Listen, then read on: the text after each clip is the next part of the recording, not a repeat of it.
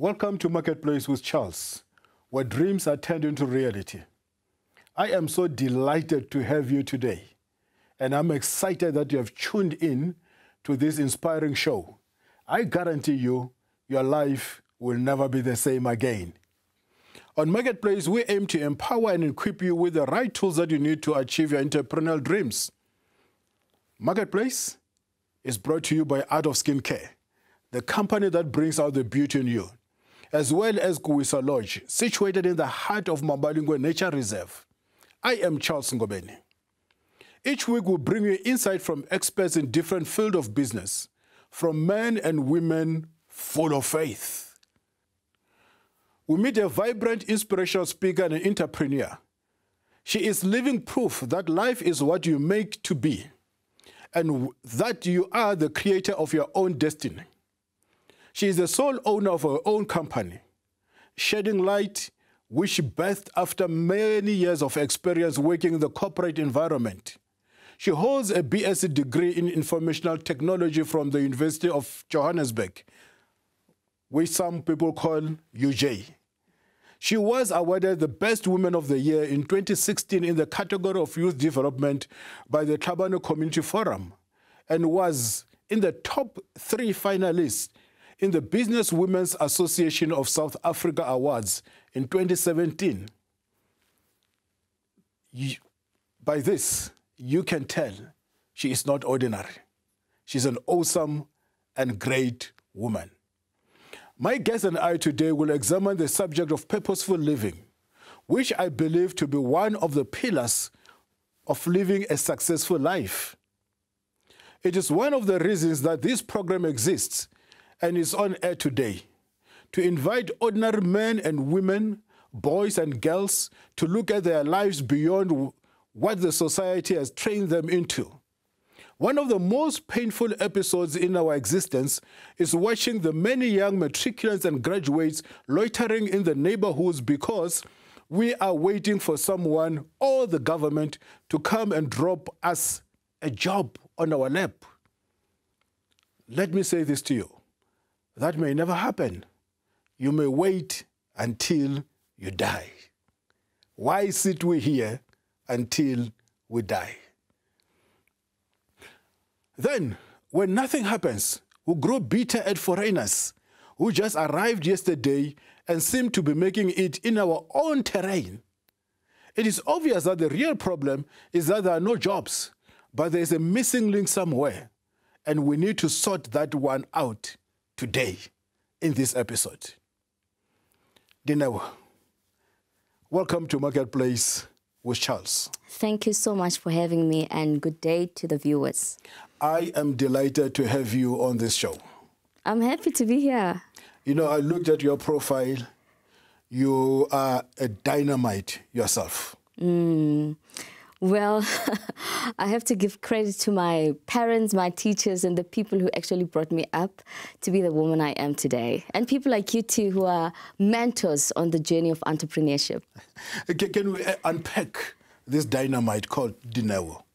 Wow, I think the name says it all, right? So Dineo is a young, vibrant woman. I'm very much passionate about people development, skills development.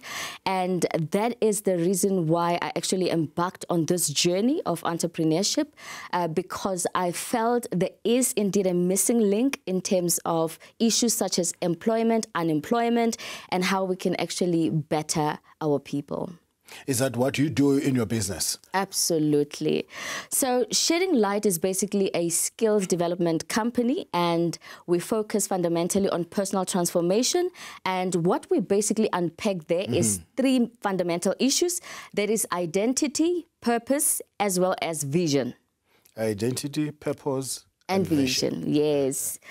Most people don't necessarily know who they are authentically, and that has got an impact in the quality of life that they live and their joy. You know, life is about enjoying the ride. So most people actually need to discover these 3 and answer these 3 fundamental questions. Who am I?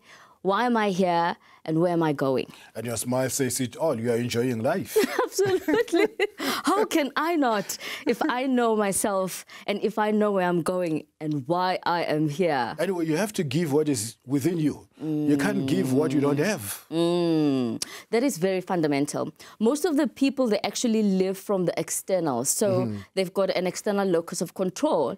And fundamentally, people have to live from within, right? So they need to draw from within and define the journey and the life that they want to live. But unfortunately, people live so much from the mind. And that is the fundamental issue. You know, your smile says to me, you are giving from the overflow. Wow.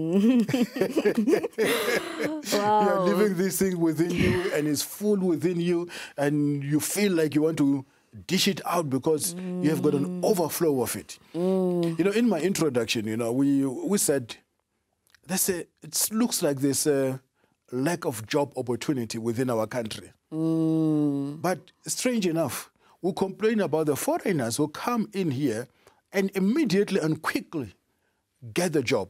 That tells me that we don't have a lack of jobs. Something must be wrong somewhere. I remember the words of Miles Monroe, who said, the role of the government is not to provide job, but to provide an environment conducive enough for one to create his own job or to create his own business. What's your take on that? Yes, I agree so much with that quotation. So one of the things that I believe is that human beings are like seeds. Hence, a conducive environment would be the best approach to go about dealing with issues such as unemployment.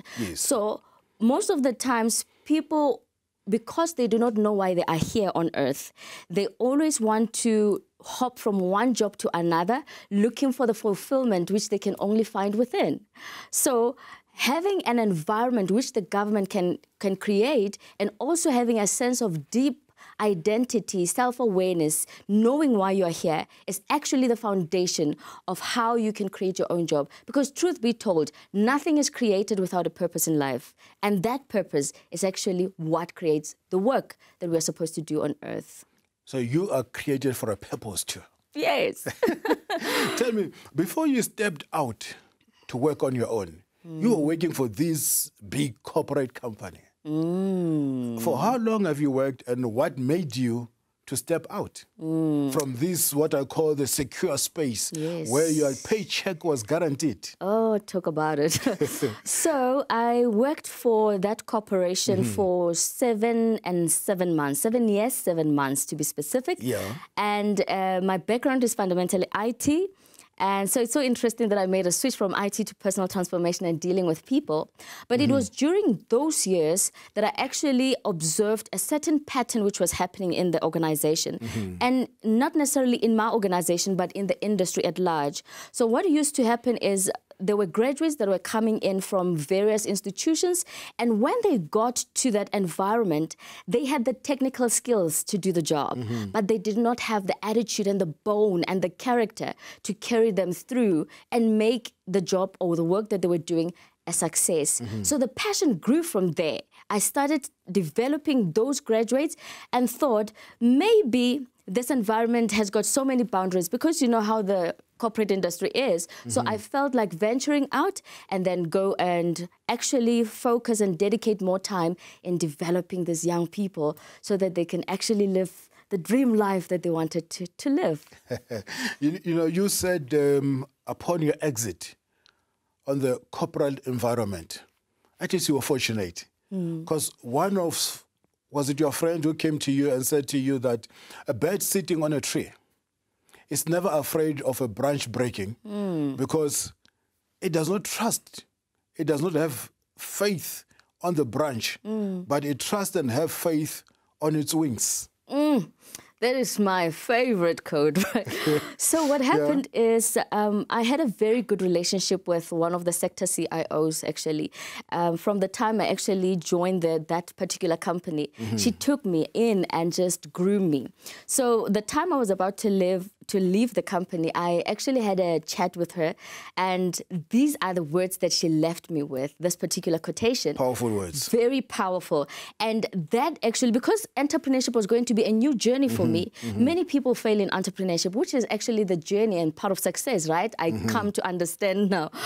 But because of that particular nature of entrepreneurship, she actually left me with this word to say, you have to believe in yourself. Just like a bird, it believes in its wings. As much as a branch can break, believe in yourself. And that is the message I actually pass on to those I teach, mentor, and also motivate. You know, I was also afraid to go on a break, but you have inspired me. Well, viewers out there, on that note, let's trust on our wings and take a break.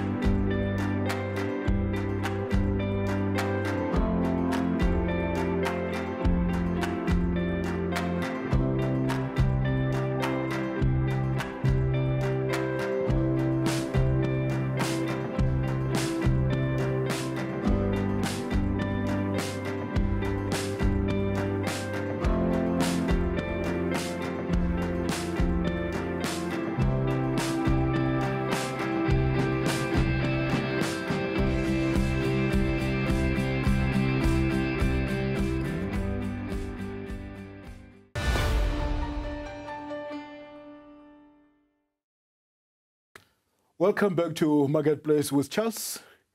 I am still sitting here with this dynamite woman. You know, she's awesome. You don't want to miss the rest of the episode.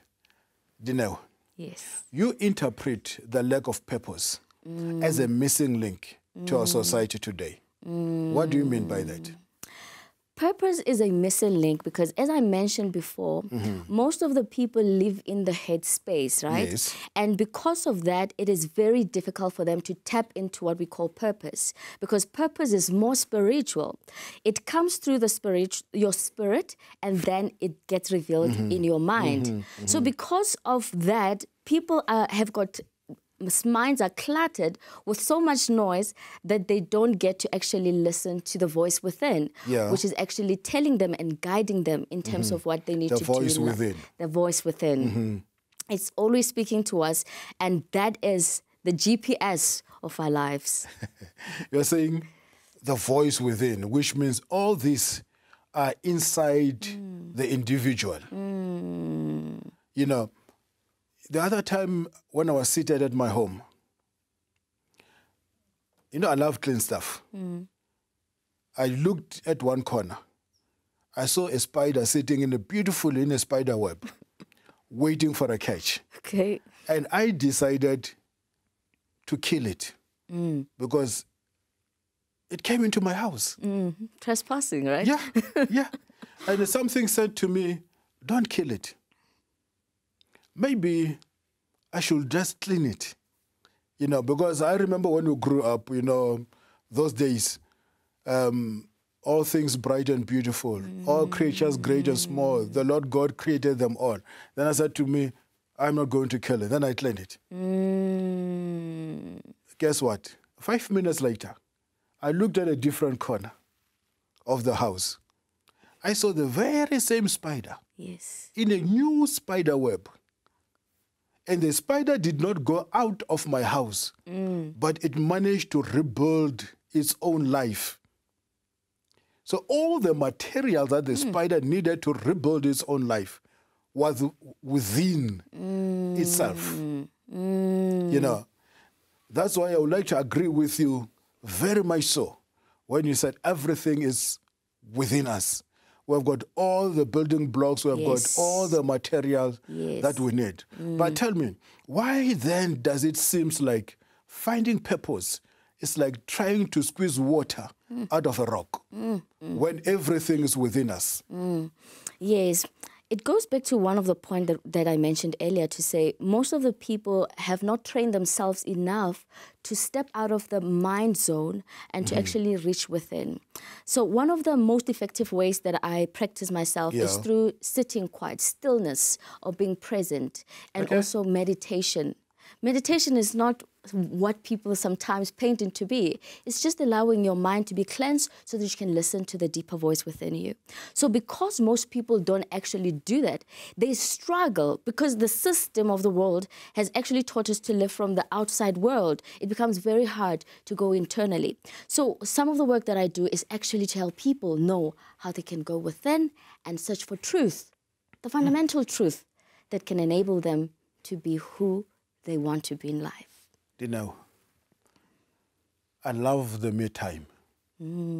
But the challenge that I have, when I'm quiet, I'm by myself, I know I'm receiving a lot even from God. There's a time when I silently speak to God and God speaks back to me. Because in most cases, as Christians, we make a lot of noise to God, and we do not allow God to make a lot of noise back to us. Very true. Because prayer, it has to be a communication with God. And communication is a two-way process. I can't tell God of all my issues and do not sit down and listen to God speaking back to me. And sometimes in a small, still voice. Absolutely. Now tell me, what do you do when you want your me time and somebody comes and disturbs you? Especially your partners, especially the people that you are used to it. Because they say, you don't want to talk to me today? Why are you so angry? And you need the me time. Yes. And to them, they just want to talk and talk and talk and talk. And that time, you want the me time. You want to be by yourself. You want to be alone with God. How will you address such issues? So one of the things that I do personally, because we stay with people in our homes, right? Yes. It's very important to actually set a certain time of your day apart. So for instance, I'm a morning person. So waking up at 3 a.m. is not a problem for me. So that is when I allocate my me time, because that is when most of the people are actually sleeping. Okay. But in other instances, for instance, if you are married, it is also advisable to say, if you really want your me time, to set aside probably a weekend and you just go away, book yourself somewhere, go and have your time with God without anybody disturbing you. But obviously you have to consult and get permission if you're married. So those are some of the things that people can actually apply or try to practice as well, because you don't want to do your me time when there is a lot of noise from the surrounding place. But even if you look at Jesus himself, you know, sometimes he'll separate himself from the 12 and be with the 3. Sometimes he'll be by himself alone. And the Bible will say he'll go up the mountain. Yes. You know, and just be alone with God. You know, me time. Very important. Very important. Okay. But then you find people, they've got jobs. Yes. Seated in their jobs. You give them a job. But now when you go and check on their system, on their computers, or let me say on your computer that you gave it to them to work on, the only thing you find is a job mail and the CVs that they're sending out every day. What causes that, and what would you say to them? Oh, my goodness. It reminds me of me. I used to be there myself. Yeah. So in the pursuit of happiness, people are always searching for something external. whereas they have to once again search for something that is internal. So most of the times we find that people who are in jobs are not happy, and they try to seek happiness in other jobs, a bigger salary, so that they can fulfill this void that is within. But the void is not fulfilled in that manner. That's not the most effective way. The void is fulfilled by finding who you truly are, why you are here, and that should define the type of work that you're actually supposed to do on earth. That is where people are missing it. Aren't they looking for more money? See, that's another issue. Yeah. Because over time, I've actually learned that there's a huge difference between a job and work. All right? So a job is something you do for a paid salary. A work is something that you do to serve. So once the goal becomes the money, then that is a problem, because a money is a byproduct or a means to actually do what we are supposed to do. So most of the time, people are chasing the money, whereas they are limiting their source, once again, their source, because if you're chasing the money, you're saying this corporation is is my only source.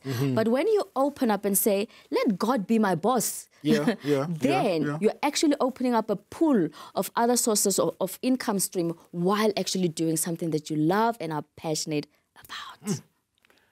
Well, viewers out there, we are created for work and not for a job. Absolutely. After the break, we'll have some more.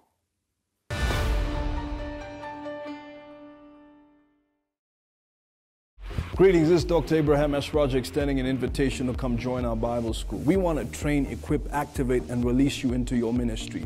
We offer a program from first year all the way to PhD level. We are fully correspondent, and our material and our broadcasts are available all over the world. So why waste any further time? Contact us today. And just remember, we are free and waiting to train you, equip, and activate you into the ministry God has in store for you. See you soon at one of our campuses.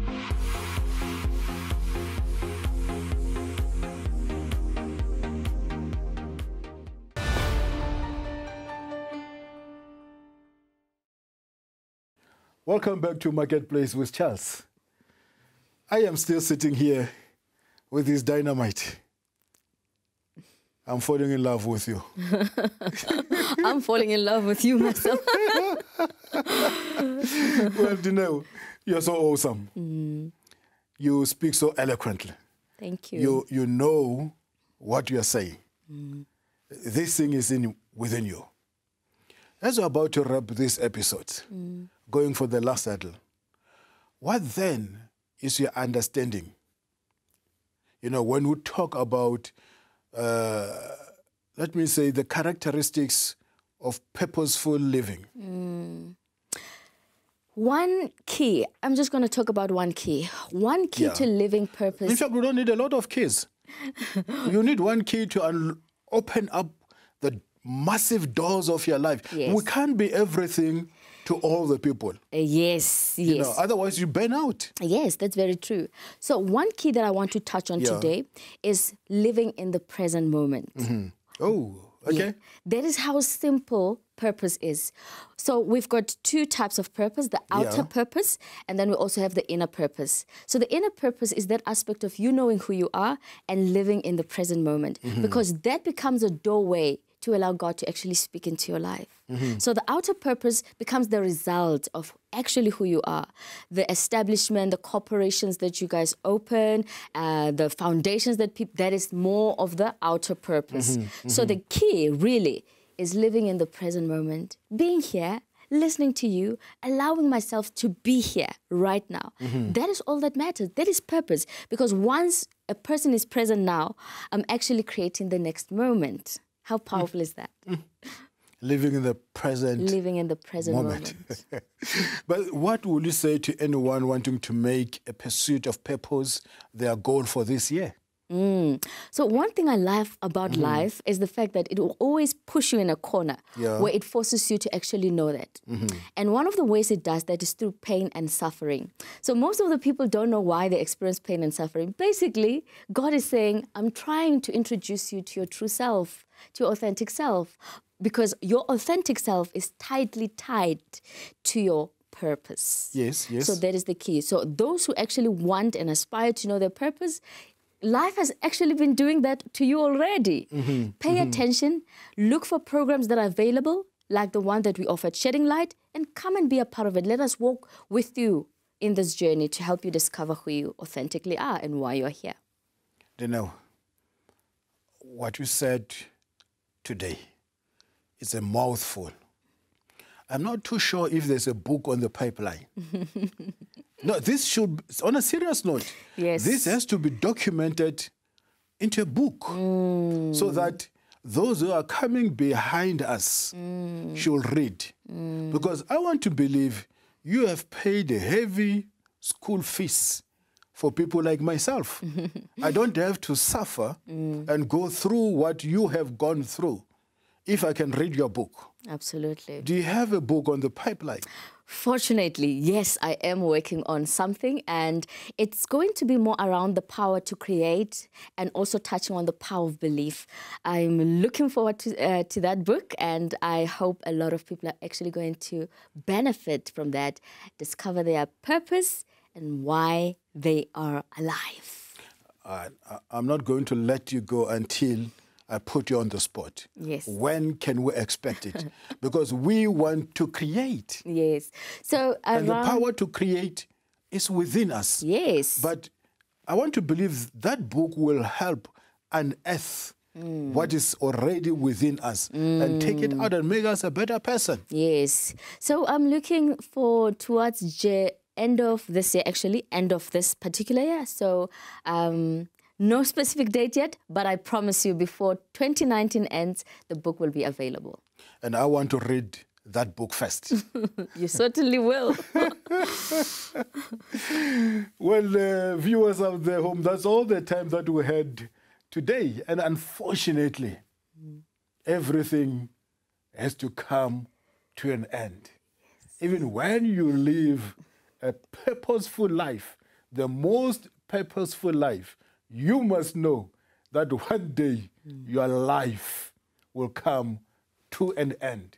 And that is the reason why you need to prepare for it and make heaven your eternal home. Dineo, what can you say to the viewers out there? Your final word. If they want to get hold of you, how do they get hold of you? I know you speak a lot. If they want you to come and address them, where do they get hold of you? I know you do some trainings online as well. Talk about that. Okay.